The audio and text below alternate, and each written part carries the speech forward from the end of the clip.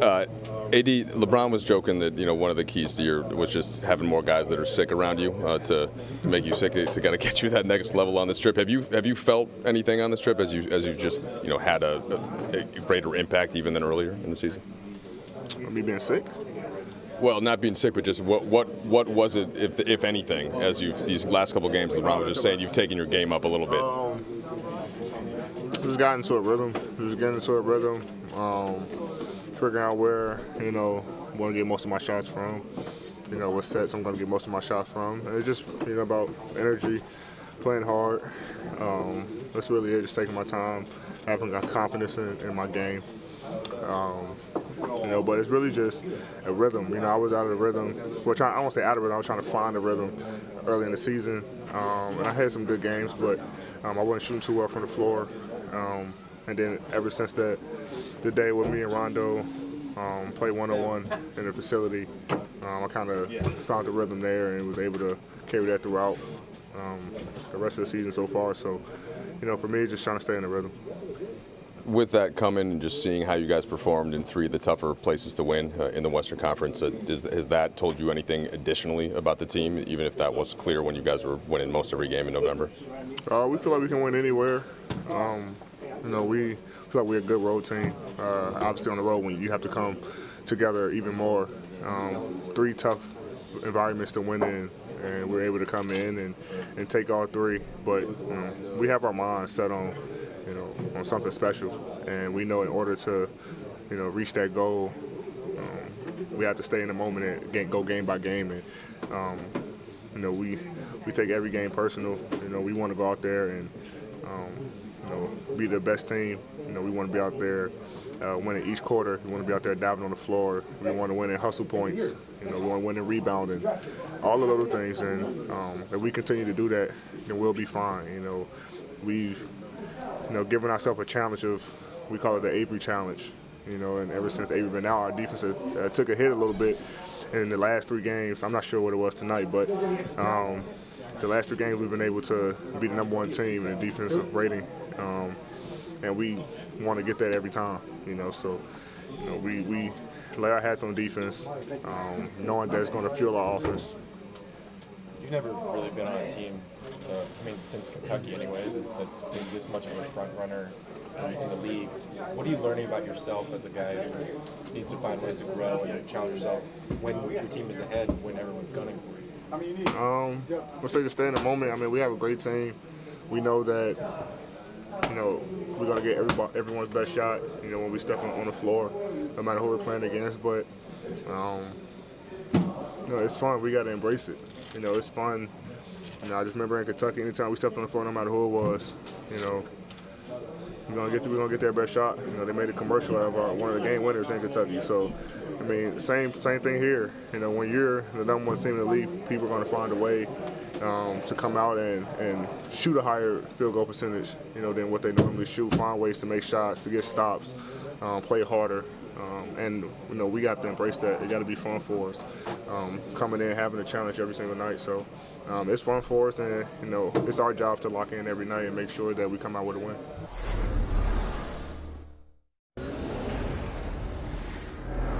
Yeah, 11 in a row on the road, 11-0 away from Staples Center. Their only loss coming on opening night, that was at Staples Center. They were the road team to the Clippers. I want to talk about AD first in his dominant performance. Through 3 quarters, guys, he had 39 points. That's where he finished. But he also had 9 boards. He had 3 blocks.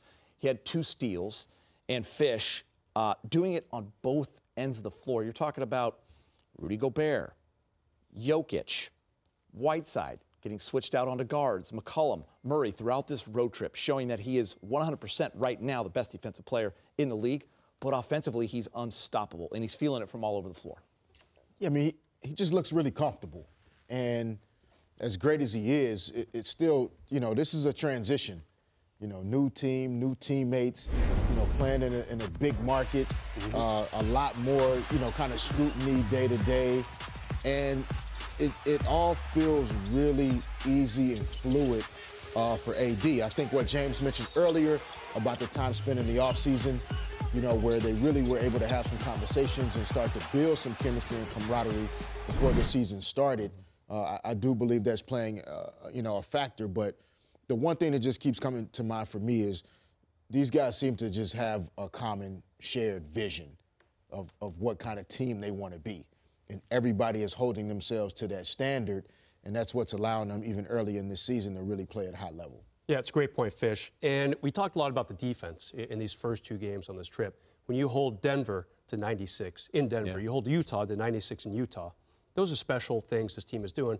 Tonight was all about the offense. And by the way, on this 3-game trip, the Lakers averaged 121 points. So that, this is scary for the rest of the NBA when you have a team that can do these things defensively and then crank it up on the offensive end. And by the way, this 11-game road streak, longest for the Lakers since 1971-72. So pretty impressive stuff right now. Yeah, really amazing. And when you think about LeBron and AD, and, when you're out on the road and you're playing a really good team, and we talked about at halftime, they're playing these incredible first halves. Okay, Portland's going to come out throwing haymakers in that third quarter. Well, LeBron and AD, they end that. LeBron goes for what? 12, 14 in the first 5.5 minutes of that quarter. They combine for 27 of the 33, and that's ball game, Fish. Yeah, no, I was thinking about this the other day, how we had become accustomed to the belief that you need 3, 4 all-stars and, all NBA guys just to have a chance to win a championship in this new modern NBA. And I think that LeBron and AD are proving again that it's not how many of all NBA guys you have, it's the right ones. And these 2 guys are really committed to playing basketball the right way.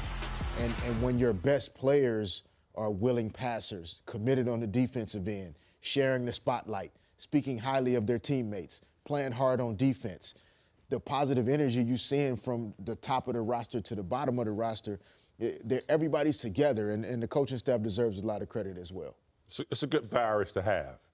That's the kind of virus you want to have when you have your 2 leaders. And obviously it's contagious because you take a young player like Kuzma who's starting to understand by witnessing what he's seeing on a daily basis with these veteran players. Not only LeBron and Davis, but, guys like Green and Dudley who've been there. So it's contagious. And, it's almost like, you're getting picked on outside and you're like, wait a minute, I'm going to get my big brother. And you go get LeBron and AD, you come back and you clean all that up. So it's a good backup to have, and you can see that the rest of the team are totally enrolled into what's going on with this team.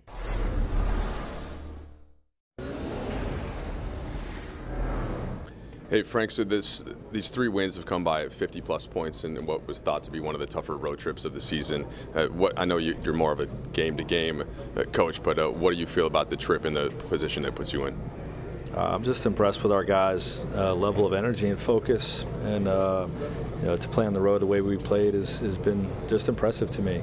Guys are locked in. We didn't have shoot-around where the rest preparation or work balance is always a tricky one. And with 3 games in 4 nights, we didn't have a shoot around, and asked our guys to really lock in on a film session, to have the game plan in place just mentally off of film. And the Denver game we did that, this game we did that, and the guys performed at a high level. So I couldn't be more happy with what we're doing on the road. LeBron and AD seem to have such a strong connection. Do you think that filters down to the rest of the team and helps the whole team cohesion? Absolutely. Those guys set the tone in a lot of ways, but their cohesiveness together with the 2 of them is a big part of the overall team's chemistry, right? And the positive energy and the togetherness we're trying to build. Again, we have a new group. We're still trying to learn each other. Far from a finished product, but definitely off to a good start. Just anything on Rondo? I know at halftime you said that had some hamstring tightness. Yeah, he had a left hamstring strain, and will be reevaluated tomorrow, considered day-to-day. What have you made of his play the last couple of weeks? He's been exceptional. He's I don't know, just given us a great boost. The reason I think that we went from playing a lot of close games to really separating ourselves in a lot of these games is because of his play off the bench. And just him and LeBron playing together this year far better than they did last year, is a really positive sign for our team. You mentioned the energy. What did Anthony Davis's energy do for you tonight? 15 points in the first quarter to allow you guys to get a momentum going. He's just a beast.